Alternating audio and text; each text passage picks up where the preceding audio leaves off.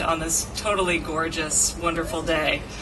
JP Morgan Chase serves as the sole trustee of the Dorothy and Lillian Gish Prize Trust, and on behalf of our firm, it's my pleasure to welcome you to the 16th Annual Gish Prize for Achievement in the Arts. My colleagues and I have the privilege of working with our clients on their charitable giving and on nurturing their philanthropic legacies. And Lillian Gish entrusted us with the responsibility of fulfilling her donor intent, and that brings us to this special occasion. Each year, the Gish Prize ceremony is one of my favorite events because it's a celebration of art and beauty and community and an understanding of what's really important in life. And it honors the extraordinary artistic legacy of the Gish sisters. It focuses attention on an artist who's made the world a better place.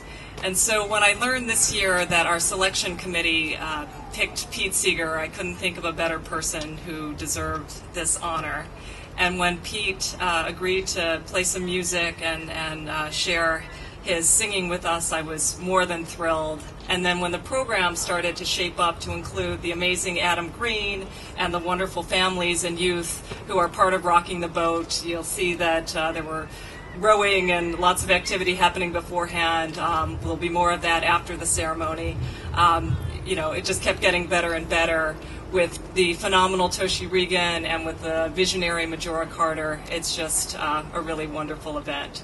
So with that welcome, let me turn it over to my colleague, Ed Jones, who will guide us through the ceremony.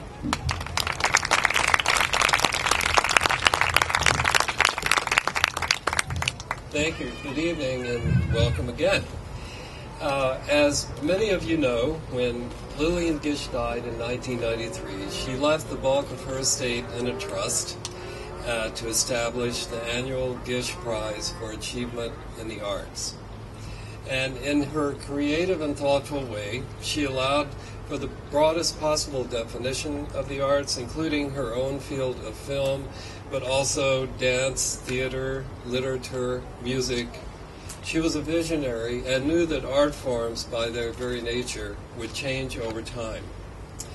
She set very few conditions for the prize. Simply, she stipulated that the winner of her prize had, quote, made an outstanding contribution to the beauty of the world and mankind's enjoyment and understanding of life, and it served as a model of encouragement to others. Now in its 16th year, the Gish Prize has supported the work of artists from all disciplines, awarding more than $3 million to deserving recipients. I call your attention to the program where all previous prize winners and selection committee members are listed. We are enormously proud that they have been associated with the Gish Prize. As has been our practice for the past 16 years, a selection committee of 5 distinguished and respected members of the arts community was invited to choose the prize recipient. Their individual accomplishments are noted in your program copy, and we're fortunate to have 2 of them with us here tonight so that we may thank them for their hard work and dedication. We regret that our chairperson, Cora Khan, was unable to be with us this evening due to an unavoidable conflict, but I want to recognize her for her highly important role in this year's proceedings and event. And likewise, Michael Kaiser, president of the Kennedy Center, and choreographer Graciela Danielle were not able to attend. However, we are very pleased that Terrence McNally, playwright extraordinaire, and Lowry Stokes Sims, curator extraordinaire at the Museum of Arts and Design, are here with us. Please stand. Our thanks to you for a job well done. It was a tremendous pleasure working with both of you. And now it is my pleasure to welcome Linda Cox, who is Executive Director of the Bronx River Alliance and also Administrator of the New York City Department of Parks and Recreation, and perhaps even more important, responsible for the beautification of this area over the past 7 years and making it into what it is today for venues for all sorts of occasions, and I think we all agree a very effective one. So I will now turn the podium over to Linda Cox.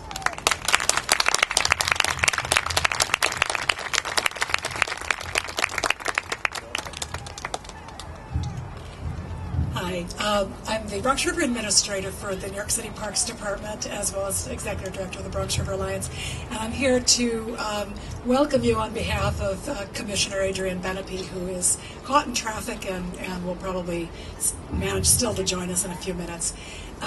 He would tell you, I'm sure, that the Parks Department is tremendously proud of this gorgeous park, Hunts Point Riverside Park, and of the wonderful work that the Parks Department has done with so many others to improve the Bronx River. But he would also be the first to tell you that the Parks Department could not do it alone, and that we would not have this fabulous park. We wouldn't have this gorgeous river in the condition that it is today, and so full of boats and people enjoying it, if it weren't for the involvement of fabulous individuals and community-based organizations in the Bronx that have really brought it to life. Rocking the Boat is a fabulous example of that. Majora Carter is a fabulous example of really the discoverer of this land and the one who led the effort to reclaim this one abandoned, neglected street end as a park. And I should mention really that I have seen Pete Seeger in the Bronx once before, and that was at the Point CDC, reading a book, if I remember correctly, reading your book and singing with the kids from the Point and Rocking the Boat. Nothing could have been more appropriate because both of those organizations have been so instrumental in what you see here today. Congratulations to you. Welcome to all of you. I'm so glad to have you with us at the Bronx River.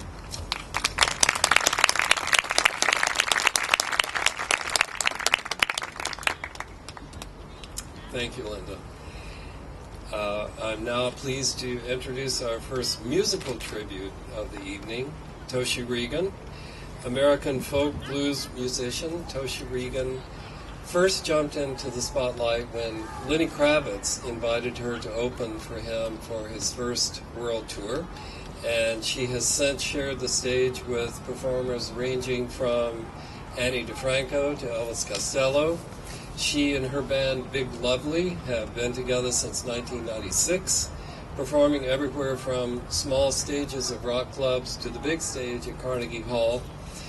Whether playing solo or with her band, her fusion of styles and forms excites and delights any and all audiences, wherever the venue may be.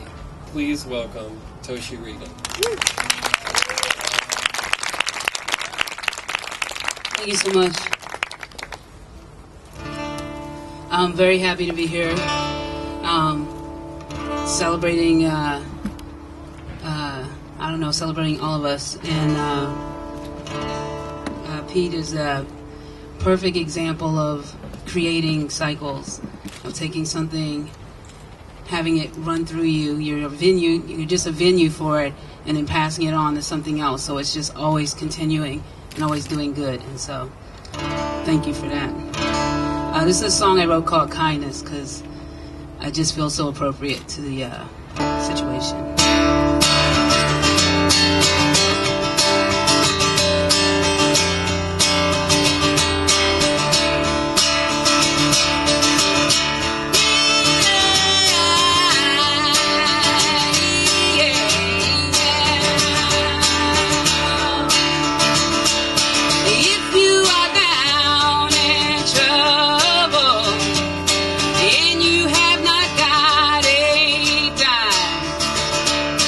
You can come on.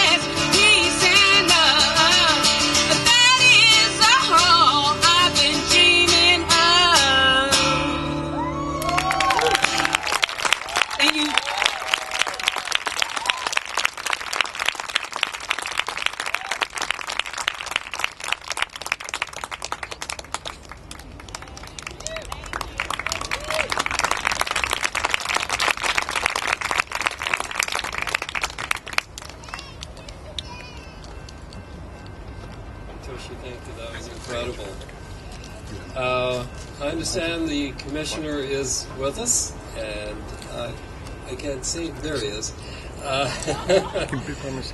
Come right over, Adrian. Adrian Benepe, Commissioner of New York City Department of Parks and Recreation. He's worked for nearly 30 years protecting and enhancing New York City's natural and historic beauty. He's has continued the effort as commissioner appointed by Mayor Bloomberg in 2002 and has focused on improving park facilities and programs for children, developing new waterfront parks, greenways, and making New York City bloom with millions of new flowers and hundreds of gardens. So it's my pleasure to welcome Adrian Benepe.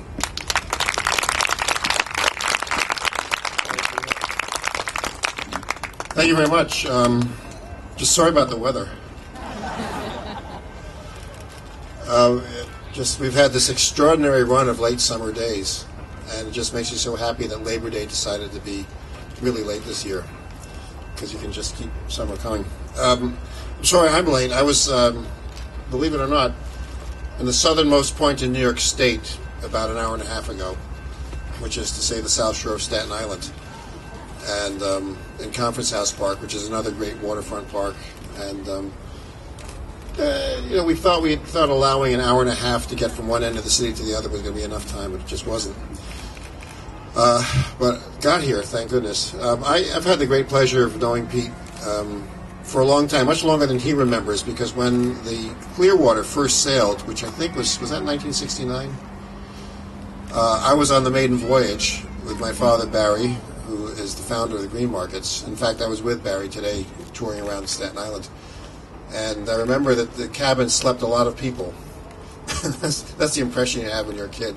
There are a lot of people sleeping in the cabin of the ship. Of course, I knew Pete's music, grew up on it, and still listen to it. And then I last saw Pete at the Little Red Lighthouse, where he walked in a long walk with his banjo slung over his shoulder like a weapon of peace that it is. So it's just so great to be here, just to say, give the official welcome on behalf of the city to this event, and to the great honor of having the Lillian Gish Prize bestowed on Pete here at Hunts Point Riverside Park. Hunts Point Riverside Park, you should know, is the product of true grassroots organizing. People who lived here in the neighborhood thought it would be a good idea that this literal dump could be turned into a park, and it's Majora Carter and Sustainable South Bronx and a lot of neighborhood activists who led the city willingly, I should say, to this point. Sometimes we get led unwillingly. The old ring we all have rings in our noses, we who work in city government, so we can be led to places we might not want to go. But this was a case of total willingness. The Hunts Point didn't have any parks, and now it has this park and a much larger but also beautiful Beretta Point Park, which has been built over the last few years. But we are here today because of the vision of community activists who saw the world as it could be, not the world as it was, and how great it could be. The resulting work to create not just this park, but to green the entire Bronx River and to make it a resource and a living tributary of green, of transit, of recreation, of canoeing, of boating, as you see, of nature, of wildlife, is all coming to pass, and we didn't have to wait till 1 or 2 lifetimes to see it happen. It's really an extraordinary accomplishment, and all of these things that happen when rivers are restored, when boats are put back in the water, when kids learn to interact with the water instead of drowning in it, these are because we stand on the shoulders of giants, of people who long ago fought to clean up polluted waters and get people back onto the water. So the great work that the Bronx River Alliance is doing, which is led by Linda Cox and all her board members, continues. There's still a lot of work to do, but already wildlife has returned to this river. The first otter since colonial days, not otter, I'm sorry, beaver. Any otter? Maybe. Lots of muskrat, lots of wading birds, herons and egrets and all that. And the alewives came back. The alewives are coming back, and we're going to build some ladders, fish ladders, and we're going to watch the fish climb those ladders and get over the waterfalls. They don't really climb, they swim up them. So all kinds of other things are happening. We're lucky to be part of it, that is, we, the city, and so I'm just here to say, on behalf of Mayor Bloomberg, who's made it a very important part of city government to build parks and to take back the waterfront from 400 years of industrial claim. This is just one more little accomplishment that has happened largely due to community activists. So thank you very much. What an honor to have Pete Seeger in Hunts Point Riverside Park.